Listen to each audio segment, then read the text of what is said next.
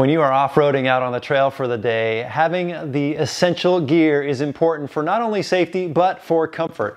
And over the years, I've added things to my Jeep that I thought I needed, and I've gotten rid of stuff that I didn't use. And now I have 5 Jeeps in my driveway, but I don't have 5 pieces of every single piece of gear. So I've had to make a checklist to make sure that when I head out in whatever vehicle, I'm taking the right gear. And so today, that's what we're going to talk about, the stuff that I carry with me when I hit the trail in 2020. Stay tuned.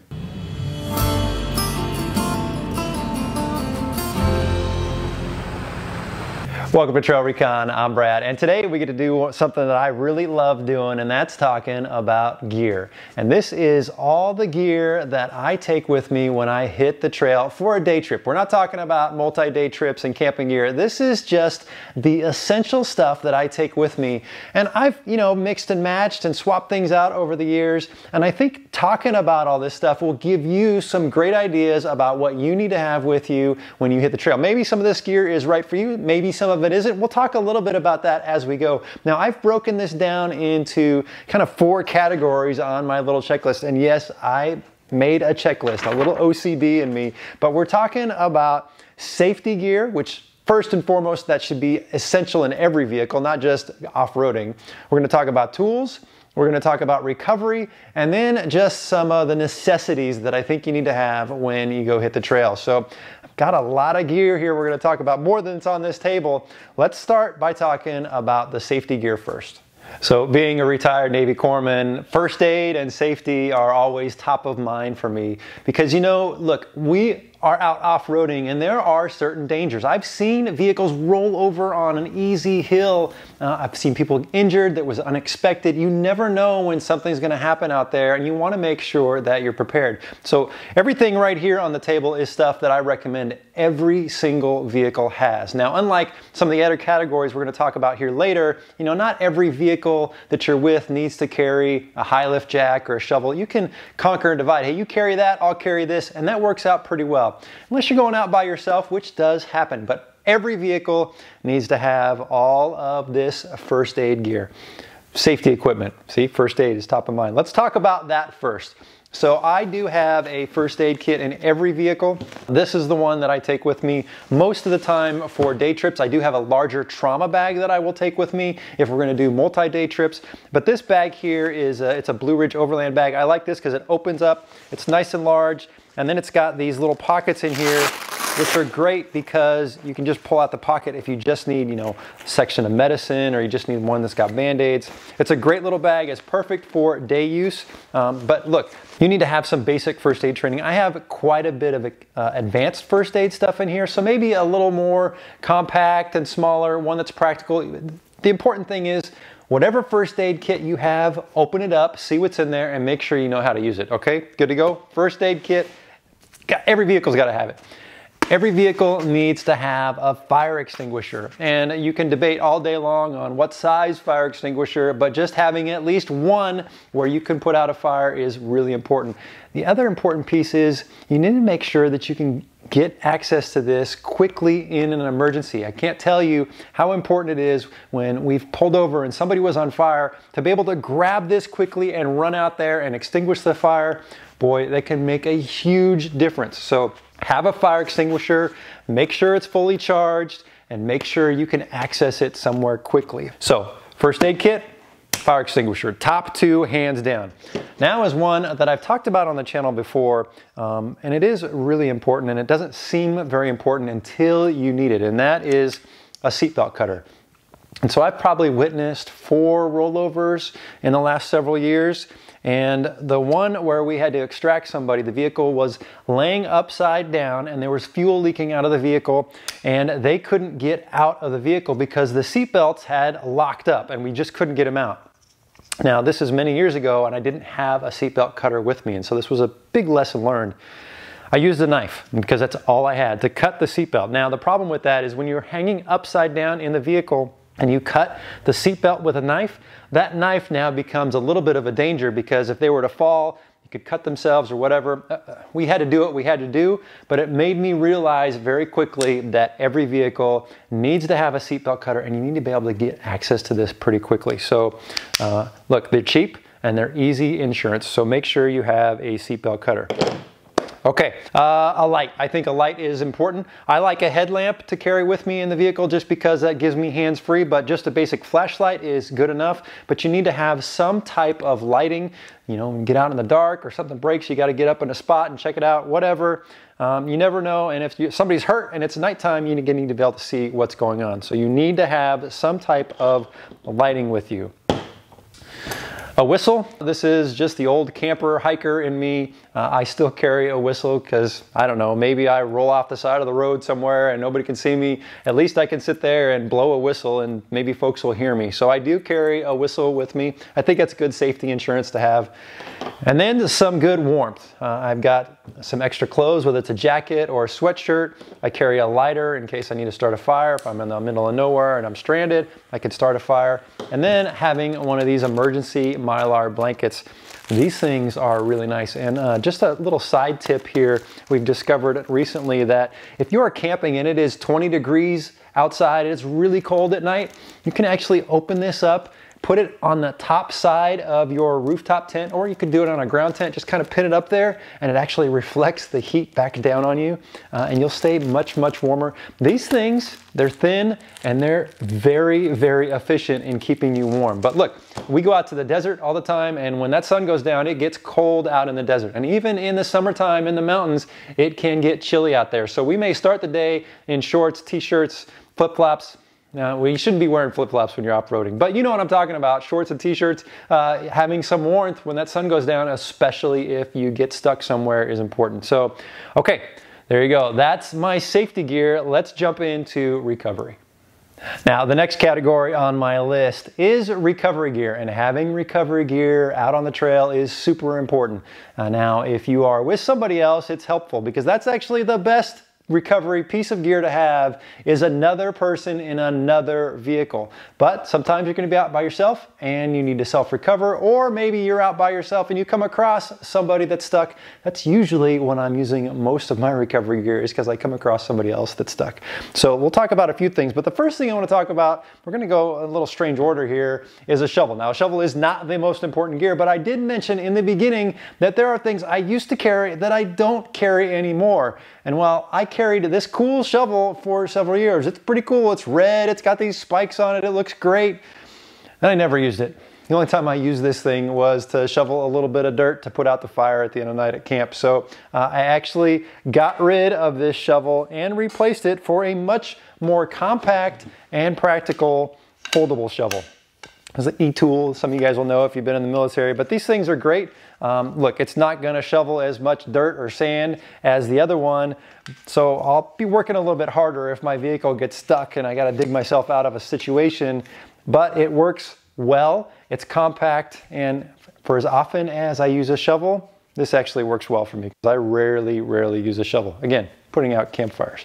Okay, what is, though, however, the number one piece of recovery gear you should have? Well, that's a winch. A good winch that's capable of pulling out your vehicle. It's got to have the right weight rating, and you need to know how to use it. Now, that's a key factor because I've come across many people that they put a winch on their vehicle and they've never used it before. So I'll tell you this, put your winch on your vehicle, go out to some dirt road somewhere, hook yourself up to a tree and use your winch. Get used to how it works, because the first time that you need it, you don't want to be fumbling around. And whether it's a cable or synthetic line, just make sure that it's in good working order. You know, if you have synthetic line every year, you should pull that out, clean it, use it, that kind of stuff. If you've used your winch, you know, you need to come home and make sure it's all squared away. There's a whole, could talk about winches for a long time, but you need to have a good winch. The other thing that I will say is I have switched to soft shackles. I don't carry D-rings anymore, which are the metal rings.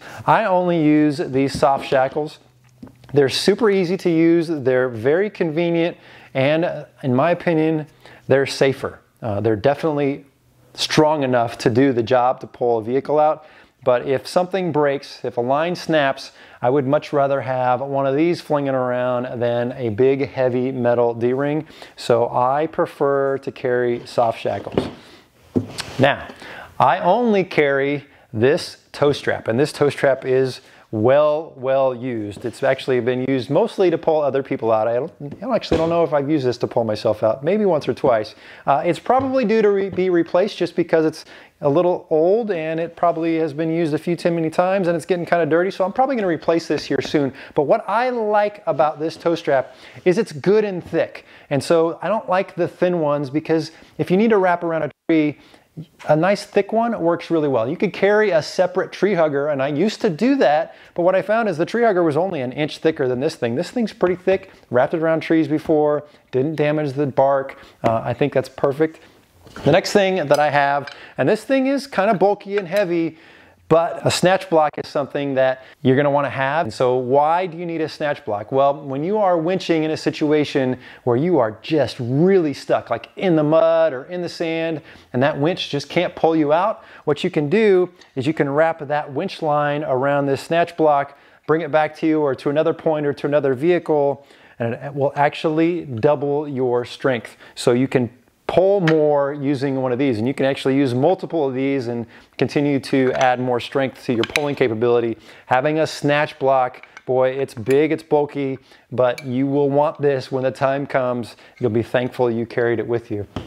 And then, of course, carry gloves. Now, you carry gloves of recovery, carry gloves with your tools. Just have a good set of gloves that you can access to. You want to make sure you protect your hands. You don't want to get injured when you're doing all this kind of stuff. So, look, there is a lot of great recovery gear out there, and I'm not knocking any of it. I'm just telling you, every day when I go out on the trail, this is what's in my Jeep, and this is the stuff that I need the most, and so that's why I bring it with me. It's working for me. All right, next up, we're going to talk about tools, and I love tools. I could talk about tools all day, but we're not going to do that. We're just going to briefly brush over the stuff that I'm carrying with me. And let me just start with my tool bag, which, man, I love this tool bag. It probably gets used almost every time we hit the trail, and this thing has taken a beating. It's been thrown around in the dirt, in the dust, desert, in the rocks, and it is holding up really well. It looks a little worse for the wear, but I did a full video a while back where I talked about every little thing that's in this tool bag, and so I will leave a link down below if you want to go check out that video. But what's important is that you have some type of tool system, because you don't know when you're going to break down and you're going to need to fix something, and having the tools to do that could mean the difference between you fixing it and driving out or having to walk out and get help. So having a tool bag where you've got some basic hand tools, some wrenches, some socket sets, some screwdrivers, a hammer, and then just a couple other little things like duct tape, baling wire, zip ties, some JB Weld, just some fix-it stuff in here to help get you home. That can be super helpful. And I love this tool bag. Haven't mentioned that? Okay, let's talk about some other tools that you need to have. One is not on the table here, and that is a spare tire. And I know there are a handful of you out there that prefer not to bring a spare tire because you don't want that added weight. And that's fine, I get that. Having a tire repair kit can be your next best friend, and I carry one of these, but I prefer to have a spare tire, and that way if I get a flat, then I can just swap it out and I don't have to worry about fixing it, and then I'll just keep that in case I get another flat, which hasn't happened to date, which is pretty nice. Now, when I do get a flat tire, how am I going to raise my lifted Jeep up that's got big old tires? Well, I used to carry a high lift jack with me, and I never used that thing. It's great. High lift jacks have a lot of purpose for recovery and for lifting a big vehicle that's already lifted, but I never used it. What I found is I just prefer a bottle jack, and I have this little safe jack here, which is really nice. It's compact, it's a little heavy, but it has a pretty cool base so it doesn't sink down into the sand, and then it's got some extensions here that you can decide, you know, what fits best if you're going to put it under the axle or if you need to raise the actual body of the vehicle up. Works really well. I like having a bottle jack. The other thing that I have, and I've had this for a long time, is this little AEV jack stand, and this works great for the Jeep jack. It actually fits right in this little hole, and it raises up the jack 4 inches. So it allows you to use your stock jack on a lifted vehicle. It's only going to add 4 inches, but it should be enough. For example, for my wife's Jeep, this would work perfectly. Also, what I like about this thing is it doubles as a wheel chock. So you can put this on a wheel and secure the vehicle and keep it from rolling around. Very nice little piece of gear. It's not heavy. It does take up a little bit of space. Okay, so we've replaced the tire, or we need to air up, air down, whatever it is, I have some Coyote tire deflators so I can air down if I'm in the sand and I got to get out somewhere, or I just want a little more comfortable ride, a little more grip. Having a way to air down is important. And then I have a full system here where I can air up, and I use either CO2 or air. Sometimes I will take both of these with me. It depends on what vehicle. Now, I usually have CO2, and I like CO2 because it allows me to inflate all my tires quickly, get back on the road and go. Or if we need to reset a bead, super easy to do with that. My wife's vehicle, my son's, they don't have CO2 on board. And so usually what we'll do is I'll bring the ARB air compressor and they can fill up using that while I'm using CO2. Or if I forgot to run and go get this filled before I hit the trail, then I will just take the air compressor. So that's how I'm dealing with my tires. A couple other things here. One, a ratchet strap. Everybody should have a couple ratchet straps. I can't tell you how many times we have fixed something on the trail or secured something on the trail, and having a ratchet strap can be super important. And then having some basic fluids when you're out there. What I have in here is a couple quarts of oil, some power steering fluid, some brake fluid, and then some brake cleaner. And I keep them in this ammo can, which has a nice seal on them so nothing's gonna leak. I don't carry a big thing of fluids. I mean, you could bring out antifreeze and all that other kind of stuff. This is just the stuff that I take with me. Just having some essential basic gear is gonna help you get home when you have a breakdown. And the last category we're going to talk about is what I consider just some of the necessities, things that you need to have that didn't fall into those other areas. First and foremost are communications. Now, communications could go into safety area if you wanted to throw that in there, but you need to have a way to communicate, whether it's people that are in your convoy or if you need to reach out and touch somebody. Now, I do have a ham radio installed in my Jeep Wrangler, and I do have my ham license. I do have a mobile ham radio, so if I'm in one of my other vehicles, I can still use that. I do have frequencies in here that I use commonly, also some of the repeaters, plus there's VHF channels on the rugged radio, which is nice. This is a good little radio. The battery life on it will last more than 24 hours, which is pretty good. GRMS is good if I'm going out with folks that only have GRMS capabilities. These are good little radios. And then a CB. Almost everybody has a CB, and so you got to have a CB with you. Now, it will depend on who I'm going with or where I go on, depending on which one of these radios I take with me, but I do have them all. The other communication tool I have is this little Garmin InReach, and I used to have the Spot X, which was really nice because it allowed my wife to find me in certain areas where I was off the grid a little bit, and we could text back and forth, but it wasn't the best system. I really like the InReach. It's super easy to use. The battery life on this is really good. Syncs with my phone, so it makes texting my wife back and forth and getting notifications really easy. I highly recommend these. They are a little expensive, and you do have to pay a monthly premium for it, but I think they're worth it. So something to consider. Also, where are you going and how are you getting there? Well, you need to have some kind of trail map, whether it's a guidebook or a local map from the ranger station. I like going by the ranger station and seeing what they have. Sometimes they'll have some cool maps that talks about some campsites or some cool trails that maybe I didn't know about. Plus, it just gives you an opportunity to talk with the ranger. So having a hard map is a good idea.